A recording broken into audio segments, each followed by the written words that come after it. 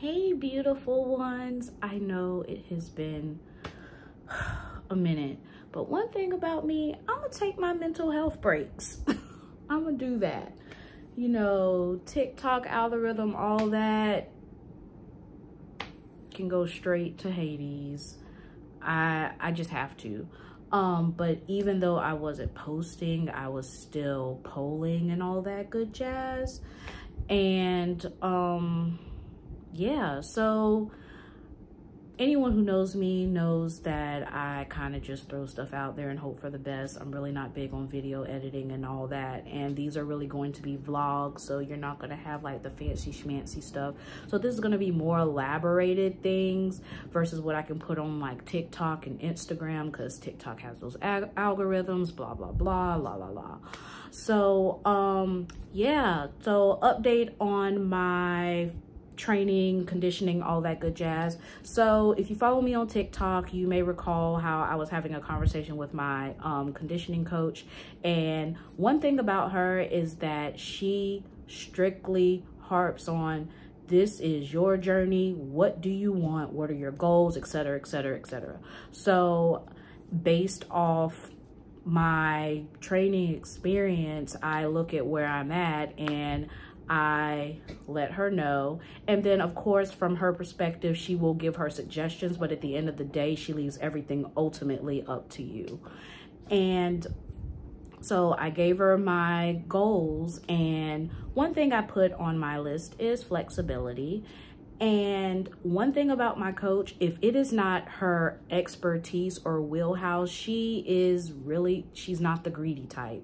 She is going to point you into the direction of a person who she feels will be able to better assist you with that goal. She's not that type where, well, if you don't go to me, then I can't help you. She is all about sharing that wealth. So she pointed me in the direction of a couple of people. She was like, these are the people based off your personality and stuff that I feel you would really benefit from. Take a look at their profiles and all that good jazz and see if you want to work with them. So she sent me a couple people, and for my flexibility, I signed up for a wonderful creator by the name of Baby Owl. I signed up for her Patreon, and right now I'm doing her 14 days of splits on her Patreon. If you follow me on TikTok, eventually I will post some pictures. I am not going to do any video because that is Patreon only content, and out of respect for the creator, I am not going to post any videos. So I've been doing her 14-day split challenge, and it is challenging. I will say that, but the challenge is much needed, because I really want to get further in my flexibility, because I feel it will further enhance this journey that I am on. A lot of people think that flexibility is required to start, and that's definitely not the case.